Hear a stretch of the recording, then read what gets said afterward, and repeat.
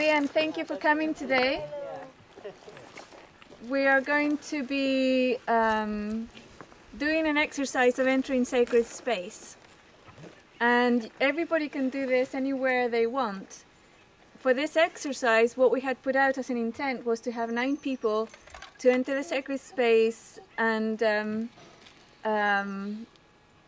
basically connect with Gaia, create a type of portal that others will experience, because this is a public park, it's a public trail, people will walk through there all the time.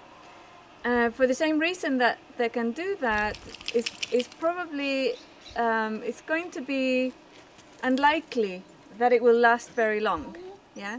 And that's why we are setting up the Global Ascension Center, which is taking land from private hands and putting it onto the human collective. And because people have given that energy into it, that's part theirs, yeah? That's the energy exchange. It won't belong to one person, it will belong to the human collective.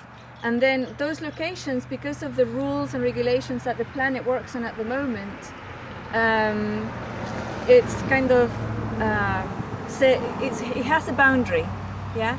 And that boundary says, high vibration only enters here, type thing.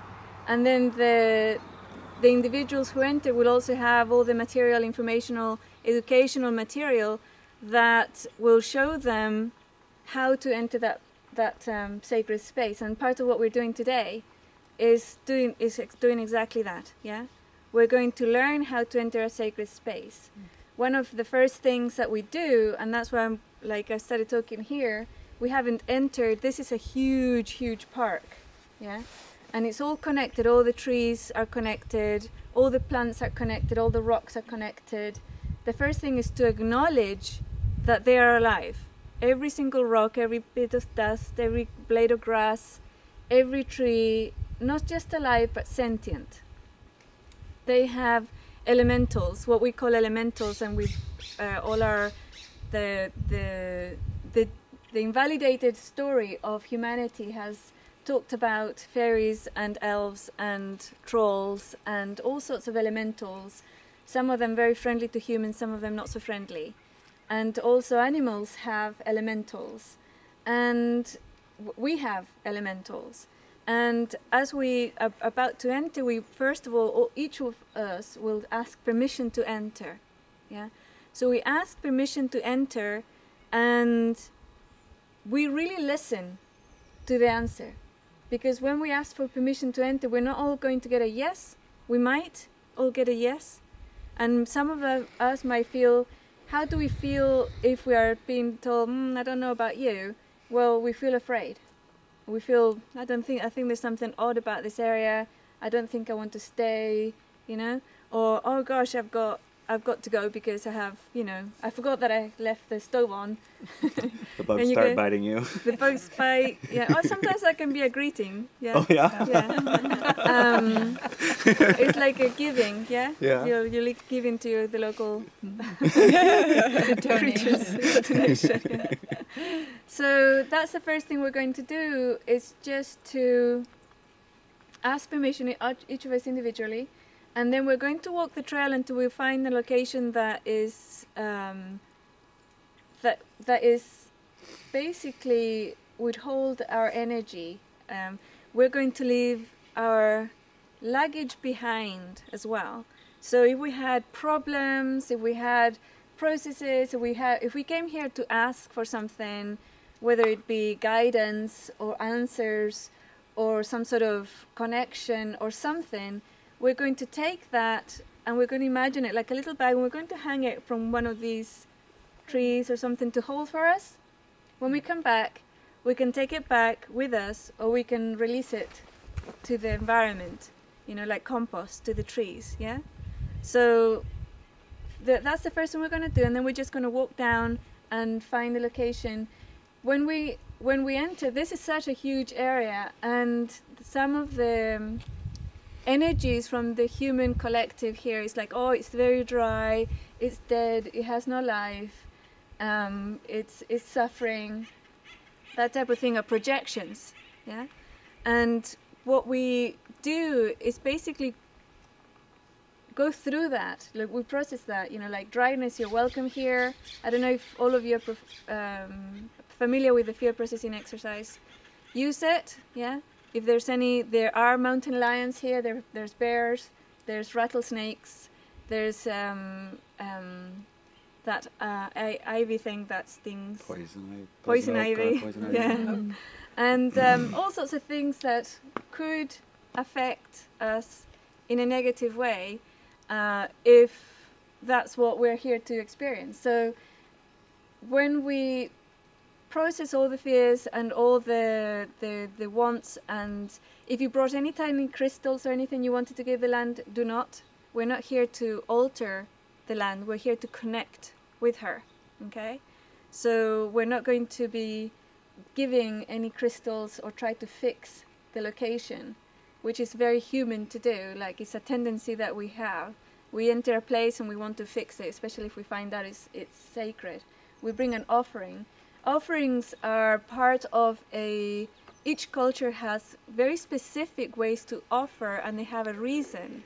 When you offer something in a native culture, when you go to a temple or a sacred site and you offer, you actually are asking for something. Yeah, so it's like an energy exchange.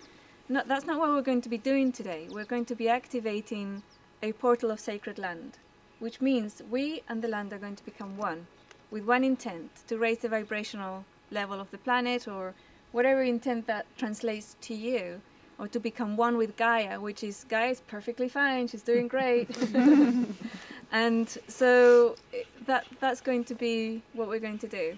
So I'd say the first thing would be to, if you need to, close your eyes, or, you know, you can do it with your eyes open, look at a tree or something, and just request permission to enter, yeah?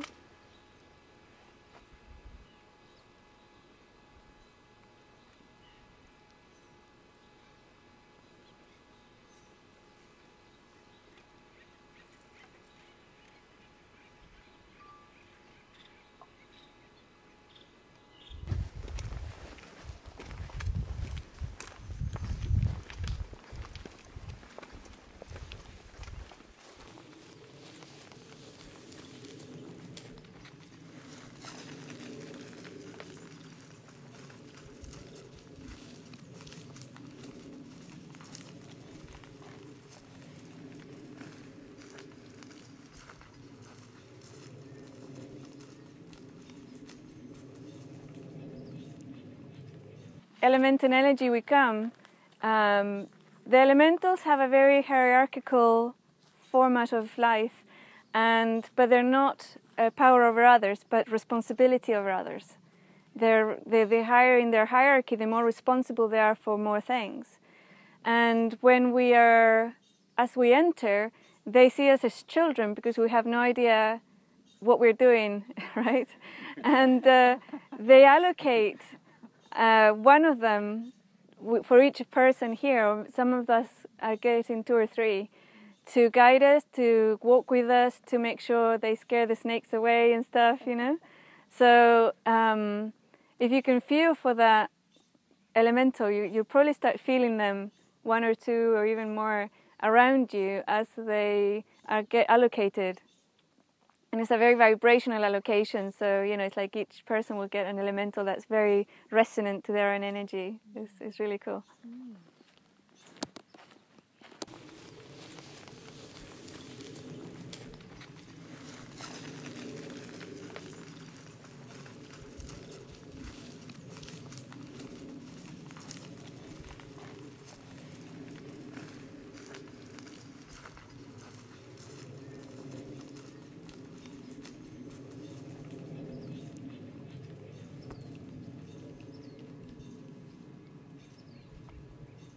So this is the end of this one. Do you want to take let's take a little look.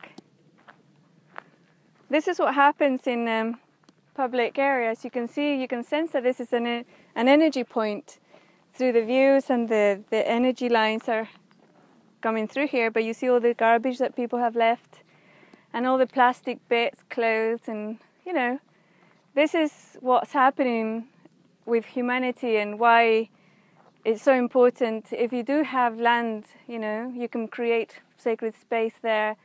And unfortunately, wide boundaries are necessary at this point in time. Maybe in 10 years, 20 years, they won't be necessary anymore. Yeah.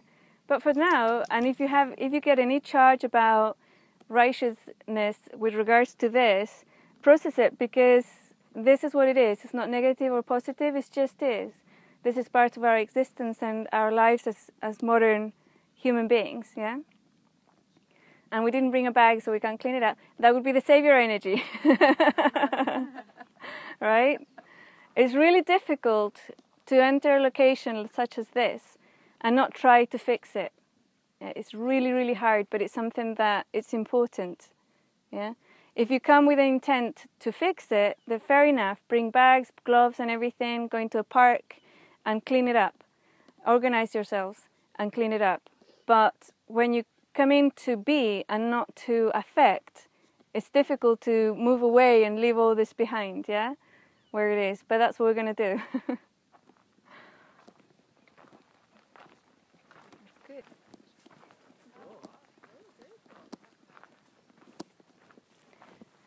As you walk through these locations, it might appear that there isn't much life, but if you, right here, I want you to just sense into the underground. Just sense into the underground. You'll find all sorts of little creatures there, like rabbits and moles and worms and insects and bugs and stuff. It's teeming with life, it's full of life.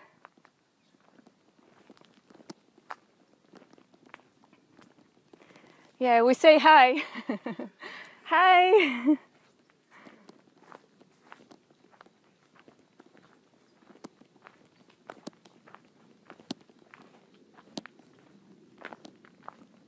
They're not here to affect you, yeah? They're here, no, they, say you meet somebody, a friend for the first time, and are you there to affect them? No, you're there to say hi, to get to know them, right? Connect, yeah. And one of the things that also can happen very easily is that the person would want to take them home with them, right? And it's important for you to say, okay, I'm going home now. You can stay here, but some people will want to take them home and invite them, but never grab and imagine that you have that with them all the time. In a way, if you want to create a forever connection with these elementals, you can do it in a form that it's through time-space. You know, it's like you have a connection, you can talk to them whenever, but not invade their space or allow them to invade yours. Yeah. So it's like there's boundaries, and the human construct, for them it's extremely heavy and full of stuff. It's very interesting as well. Yeah. It wasn't them who disconnected from us. We used to work as one on the planet, but it was us who disconnected from them to have a very different type of experience, and they don't have any judgment on that. Yeah. But it can be uncomfortable for them to enter cities, yeah? Especially if they came from here. There are elementals in the city, yeah? And they are used to those energies. But here's an elemental from here would find it a little bit harsh to enter a city. So, yeah, just, you know, use your intuition. But yeah, it's not about affecting anything. They don't affect, we don't affect, yeah? We have to do it consciously. We have to consciously go around, well, I'm not going to affect this. They don't have to. They do it naturally. So that's a good question, thank you. What do you say?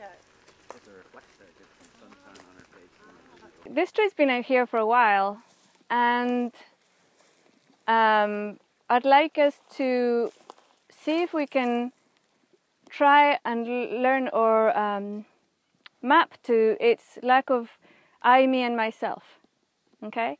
So if you have any feeling of having to be yourself or be seen, be validated, be acknowledged, be loved, any need to feel special or separate or different to anybody else here, then map into this tree and let us or request for it to hold that for you until we come back.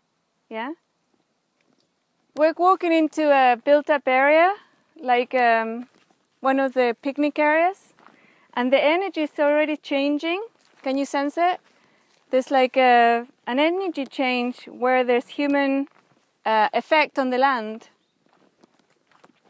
with buildings. Buildings hold energy. I'd like you to sense into the energies. It's only a little building. It's human habitation, a toilet, and there's like an energy, like a veil that covers it, yeah? So as we go past it, we're going to sense the veil, and it's very similar to the veil of forgetfulness that we all went through when we entered the planet. There's the mists of Avalon as well. That's another one that comes up. You go through the mists and you can see and you can feel the sense of importance of the human race with regards to the building, comfort, and all the other things. It's a good thing. It's just different to the energy we were sensing with all the animals that were underground, the trees, yeah? It's different. It's not better. It's not worse. It's simply different. So I like you to really have that sense of how the energy changes as we get close to it, and then we're going to go around, and how that, you know, feel the energies, feel the essence, because you'll be able to move back into your cities, your houses, and everything without that sense of like lowering of vibration. Because sometimes we feel that human construct and everything is lowering vibration. It isn't. It's just different. It's a different reality, as it were. Yeah. So let's just go through it, and then the other side, and see how the energies change when we get to the other side.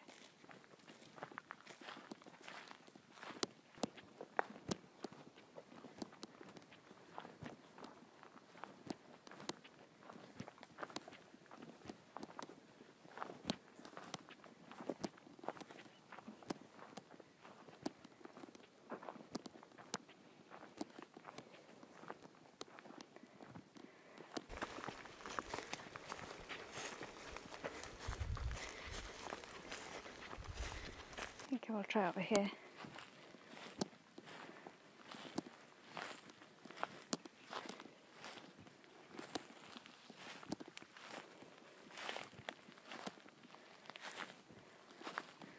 As you walk through nature, keep your eyes on the ground. Make sure you don't step on a rattlesnake, okay?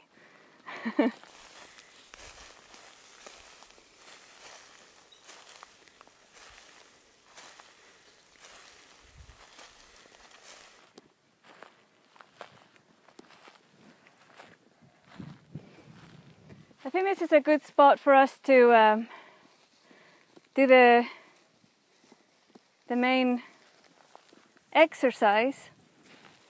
The reason I've asked the puppies to be moved out of the circle is because our dogs are domesticated, yeah, and they will have sixth sense. They can sense things, energies, and if they don't understand them, they will try and scare them away because they're here to protect us.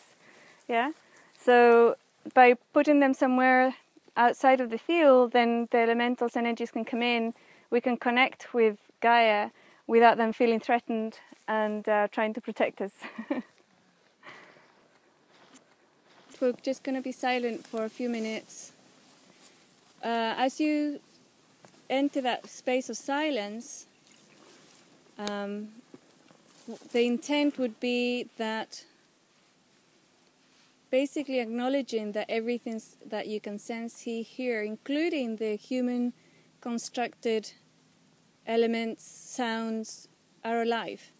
Yeah, they're sentient, alive essences. Like every bit of grass, the trees, even the trees that appear to be dead, they're alive. The energy, the essence is there. If you feel any fear, any judgment with regards to nature, sounds, or anything, allow them to exist in your field. Yeah, allow the energy of fear, or anger, or righteousness, or savior to exist in your field, you welcome it.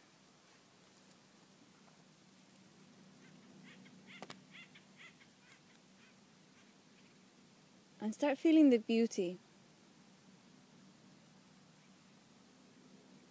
There's beauty in the dry grass, there's beauty in the trees, there's beauty in the tarmac, in the cars. It's all part of this environment. So tarmac, car, cell phone, you're welcome here. Sometimes what can happen is when we're welcoming things that are humanly created, we start losing connection with the elementals. So then we go back. That separation is our construct, our human construct. So sense of disconnect, you're welcome here. I allow you to exist in my field.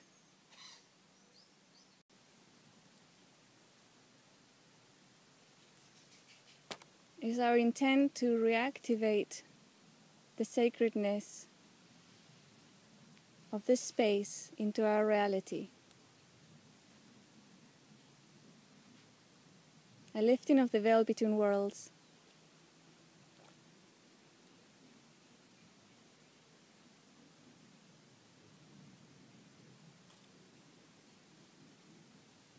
Let this be a place where we can be one with all.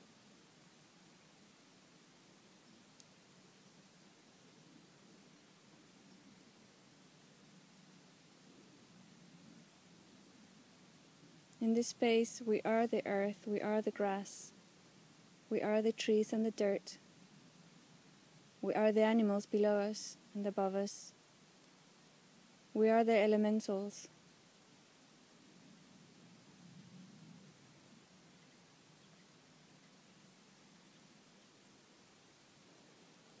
For the next few minutes, I'd like you to sit and hear the wind. Hear the grass and the trees. Observe, hear, sense, taste, feel with your skin, with your emotions. Without judgment, without affecting, or without wanting to be affected. Just observe. If you get any resistance, observe the resistance and allow it to exist. Now intend to be the rain, the air, the wind, the grass, the dust, the trees, the animals, the birds, the insects, the elementals in this location.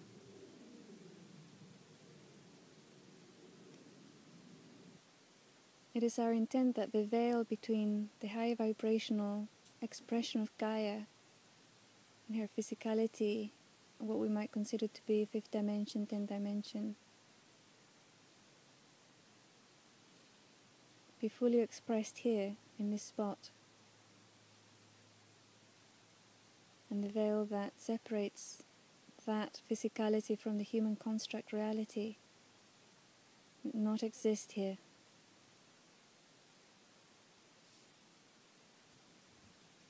A portal, a gateway, a node of communication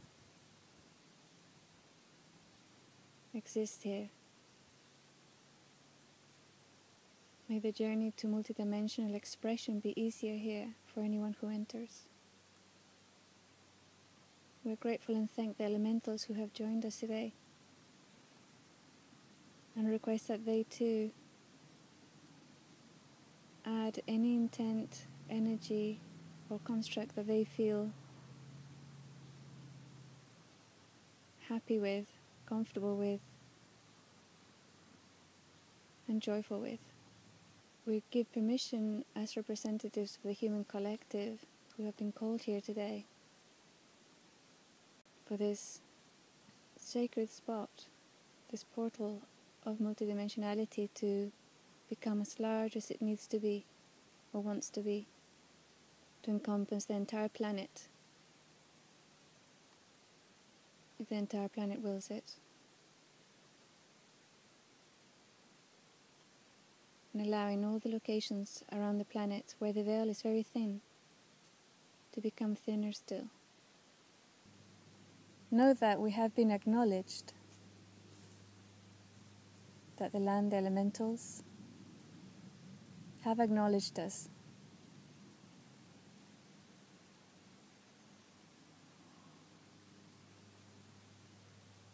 That each of us, at any time, anyone on the planet, can be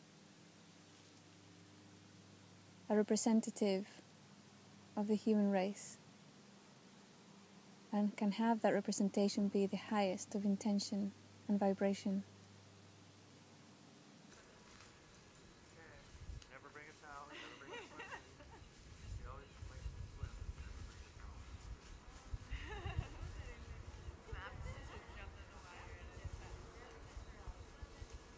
Who could stay here all day? That feeling, that can be with you always. You connect, things change.